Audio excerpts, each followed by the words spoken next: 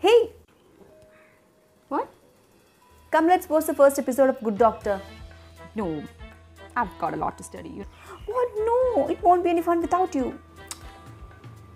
Okay, Yeah. let's go.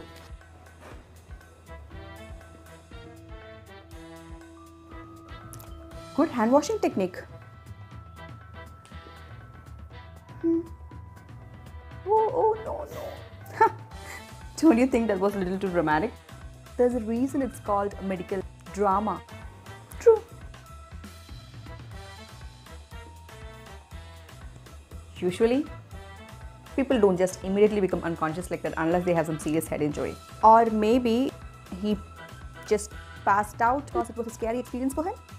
Could be. Looks like he has some injury from the broken glass. Yeah, I can see that.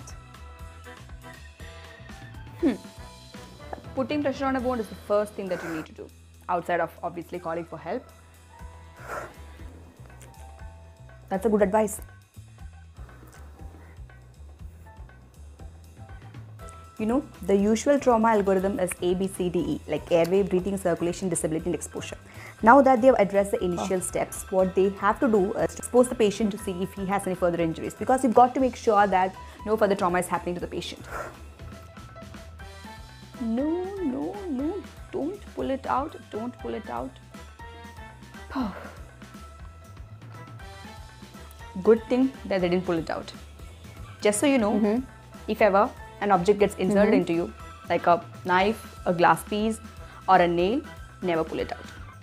You know, because most of the times, that object is what is preventing you from bleeding out.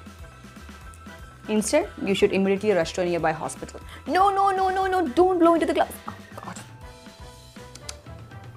That was a bad move, you know. Never blow into the gloves because there are more bacteria in your mouth than there are on your fingers and hands. Bad move. That's a traumatic pneumothorax. So, pneumothorax is like a collection of free air inside your chest cavity. You know what? I have to go. What? No, let's finish this episode. I'm going to go pick up my cousin from the airport. What's the matter? You're not understanding? Or do you want me to explain everything more clearly? No, you are explaining everything so clearly. It's been 2 hours and we are only like 15 minutes into the first episode.